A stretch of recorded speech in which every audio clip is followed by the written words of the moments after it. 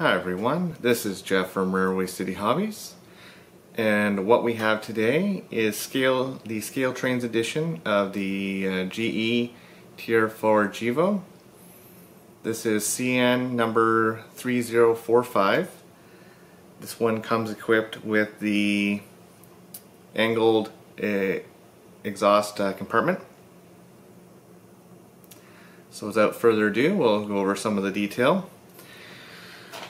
On the front, we have the standard plow with 3 MU hoses on either side.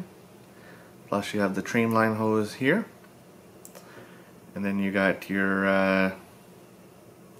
another MU hose here in the boot. You have LED ditch lights on either side and the red DP light at the top. Your coupler cut lever here and here. You know, when you get around to the back, you'll notice that the plow is different. Illuminated number boards on either side. Black framed windows with black windshield wipers on either side. And a white separately applied grab iron above the window. Individually applied grab irons around the sand filling hatches on either side. 2 small grabs up on the top of the nose of this locomotive. Grab irons going down the front of the locomotive. You'll see it later in this video. The actual walkway treads of the steps going up are actually see-through. For a second.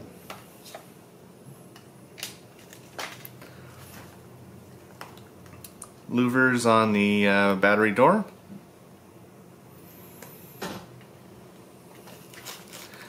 Lots of decaling, finely printed labeling, all on the locomotive. A lot on the actual sill, around the sill stripe, warning labels and information labels, builder's plate. Sight glass on the fuel tank, filler neck, and I believe that'd be your emergency shutoff. Your bell right here.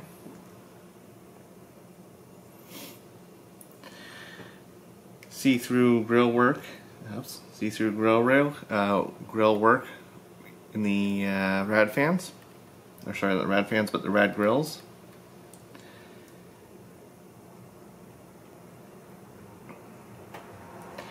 Lots of detail on the doors, warning labels, and etc. Nice looking air intakes on the front here.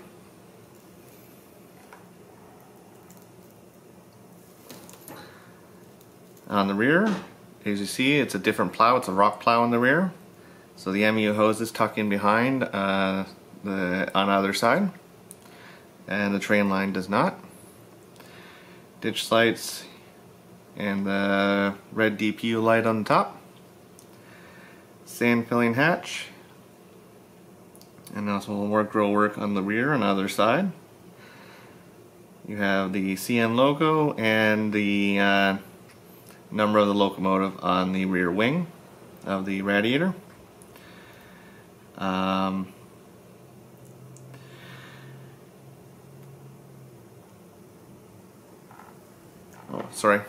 Before I go to the side, also the spare knuckle holders here and here on the other side. So on the side here, got the air tanks here and here. On this side here, you got they all have rotating bearing trucks. Actually, I'm going to flip back to the other side quickly. I missed a piece of detail on the other side. The brake chain on this Scaletrains is plastic. It is not metal. So back to where we're going. Oops, not on the track either. There we go. So there's lots of detail underneath. We'll flip it over on the other side so you can see a little bit better. But you can see the air cylinders here and here, the brake cylinders up there. More labeling on the doors of the locomotive. And again, see-through row work at the rear. I'll just move it away so you can actually literally see right through.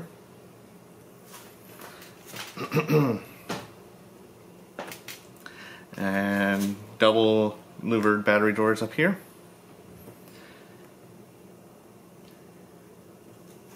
So now we're going to tip it up to the top so we can look at the top of it.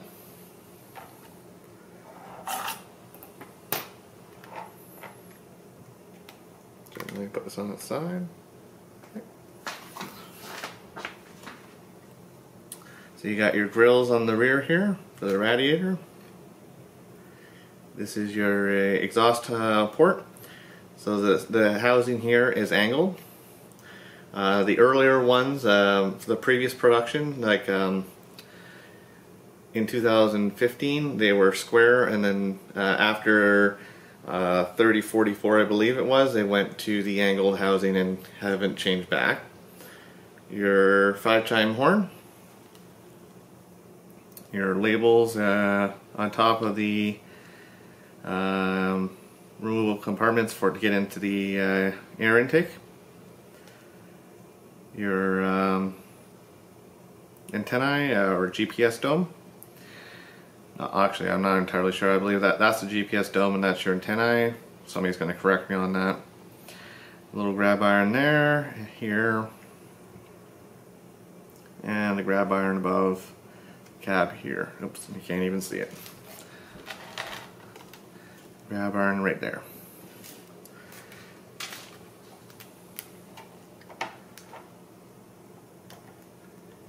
Underneath, you can see a lot of detail running back and forth, the electrical conduit running around, back and forth in the locomotive.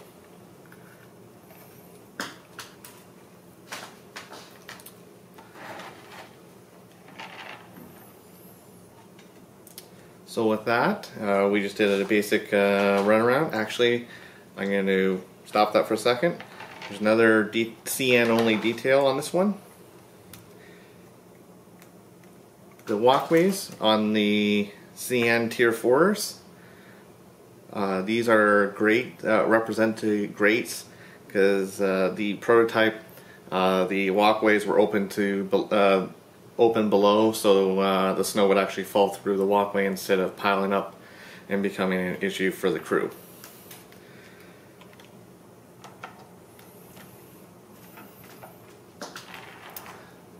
So next we're going to get the computer set up, and we're going to look at the lighting features with this locomotive and the sound features as well. We'll do a slow run by in front of the camera so you can see very well all the detail up close and personal. We're going to take it to layout and do a little bit of running so you can hear it run and see it run.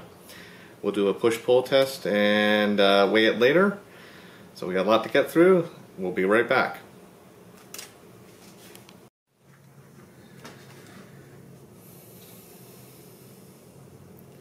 Alright, so now we have it set hooked on the computer, and we can start going through the sound and lighting options with this locomotive. So we'll first start with the lighting options. So we'll turn on the headlight here with F0. The dimmer is F12.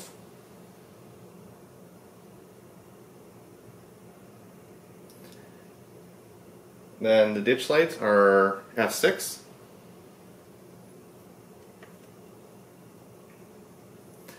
Now, the DPU light works with F5. When in DPU mode, the headlight does not function on either direction. So as soon as I turn on the DPU light feature, it will shut off the ditch lights and the headlights on its own. In this case, we won't even see the red light turn on because the red light will turn on the back of the locomotive. So we'll turn it on. So now the lights go out, and now I'll put the locomotive so it'd be traversing, theoretically going long hood forward. And now the red DP light is on. And so this will change with the direction of the locomotive. And as soon as I turn the DP light off, headlight and ditch light come on together. With locomotives, Norfolk Southern, BNSF, when you sound the horn, the ditch lights will flash alternate. With that, there isn't too much in the lighting features, so we'll start up the locomotive with F8.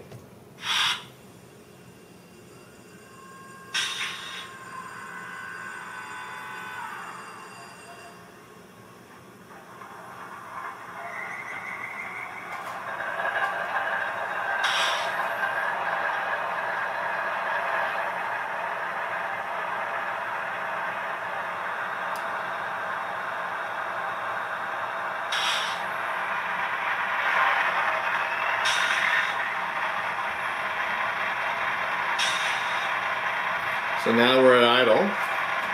We're going to sound the bell with F1.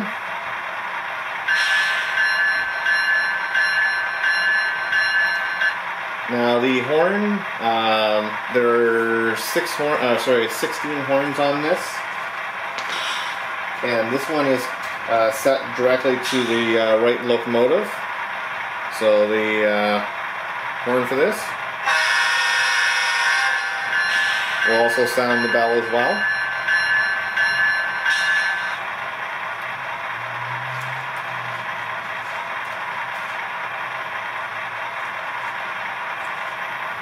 F4 is the dynamic brake, which we can't test while it's stationary.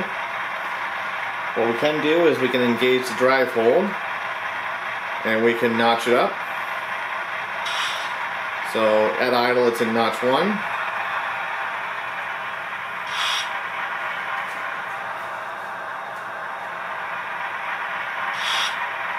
So here we are, notch 1.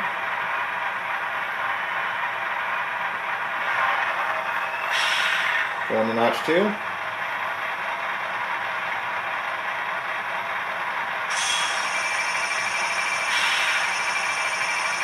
Goes right to the compressor.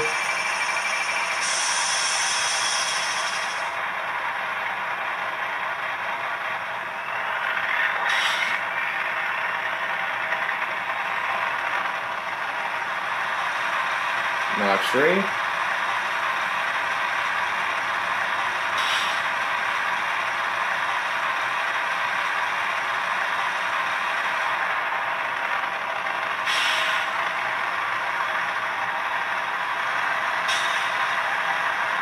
Notch 4.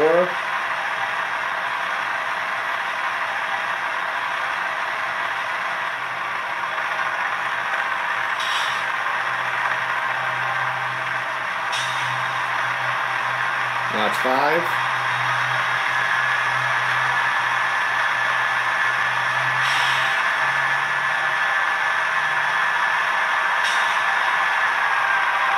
Notch 6.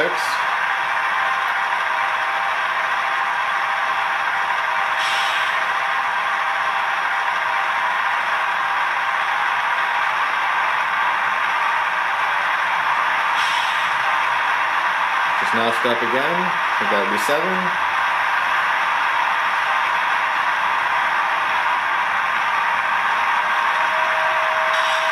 And that's notch 8. So we'll idle this down.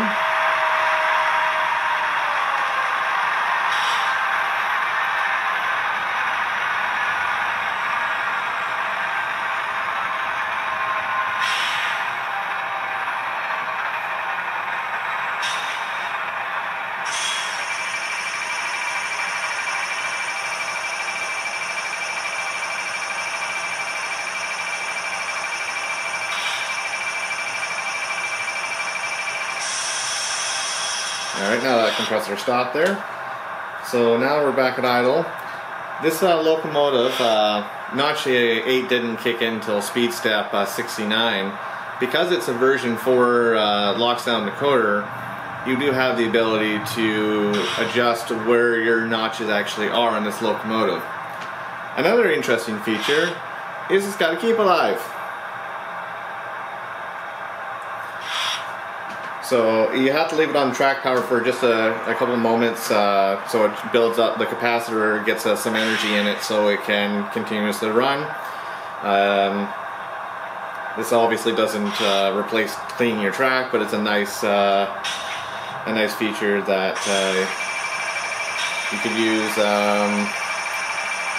when you're running on friend's layout, or you do have a dirty piece of track. So we're gonna shut it down.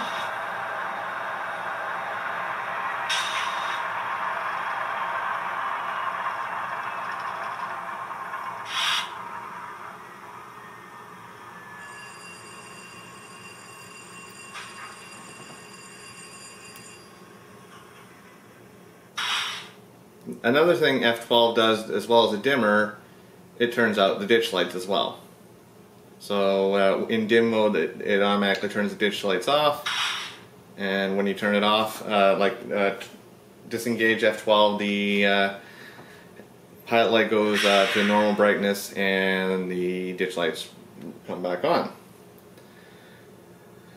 So with that, we're going to do some slow run-bys, and then we're going to weigh it in and do a pull test.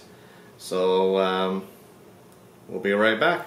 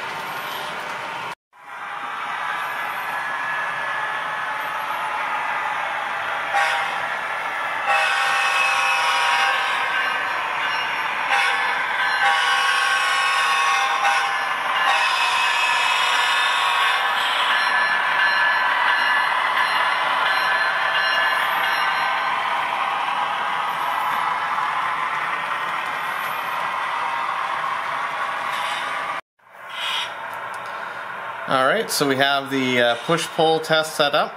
So we'll start off with the pull. And we're going to use the Scaletrains Tier 4 for this. So on the first pull we get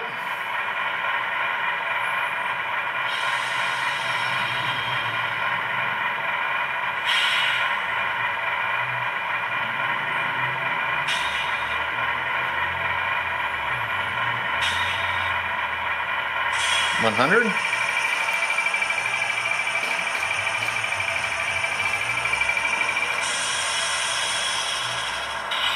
Second test.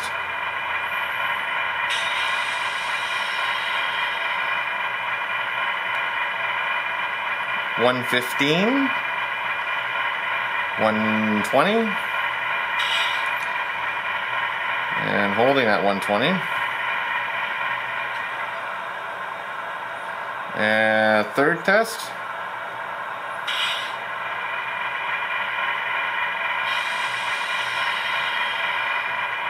Right to $115. $120.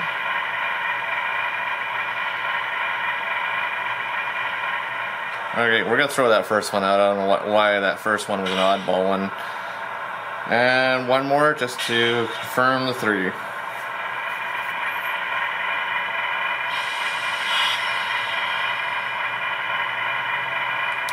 Another 115, another 120.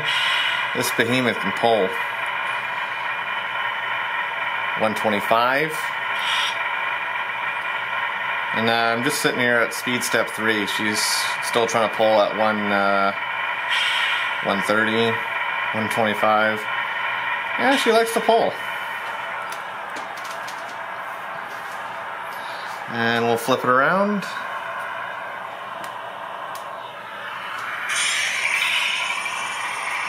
Gotta love that keep alive. Alright, make sure all the wheels back on. And get the coupler lined up.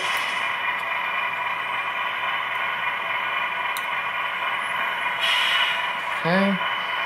First push.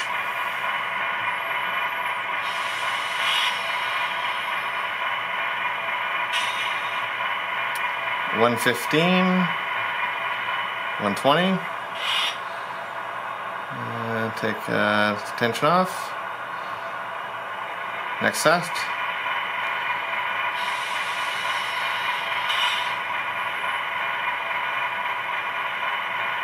$115, $120, somewhere in the middle. And one more.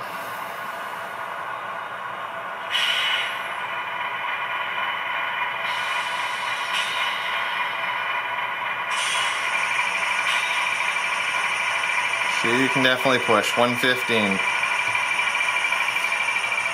So in comparison, that's 10 grams more than the Intermountain and 20 grams more than a Kato SD90 Mac. This is just ridiculous, to be honest with you. I had my doubts to think that Scaletrains, when I first did the Intermountain, I thought it may be hard to top that, but they topped it. So we'll get this on a scale and see how much this behemoth weighs. It's got to weigh more than Intermountain at 25 grams because she's got a lot of pulling effort. So we'll be right back.